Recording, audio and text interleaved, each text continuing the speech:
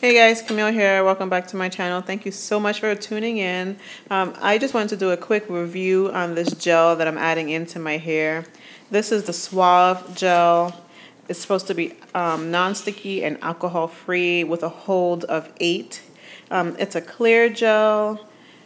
And it is true, it's non-sticky and it does have a very strong hold. It does do what it says it will do. So this is just how I applied it in over top my conditioner and oil after I co-washed my hair.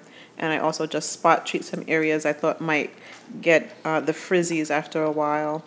So onto the gel. This gel actually does perform as it said it would. It does have a strong hold of a number 8, so that does mean it will leave your hair crunchy. And it does leave some really pretty curls once it's all like said and done, when it's all dried. This is just how it looked right after application. So I did keep it in my hair for 3 days, and this is just how my hair looked after I took it down. And I'm just adding in just my refresher, just a conditioner that I have, of course a little water and conditioner on my hands, and then just running that through my hair.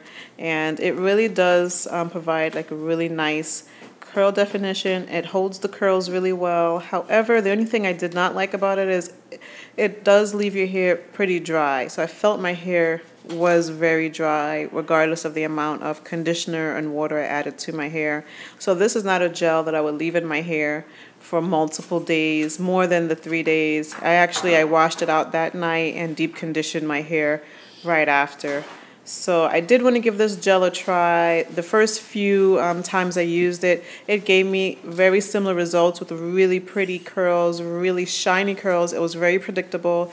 However, it's not a gel that will be a staple. It will be in my stash, but just not a staple, something I would use every wash day, maybe once in a while, or if I have nothing else and I need some pretty curls, just because of the amount of dryness and the crunch. So that's my review on this gel. I hope you guys enjoyed the video, and I will see you guys in the next one.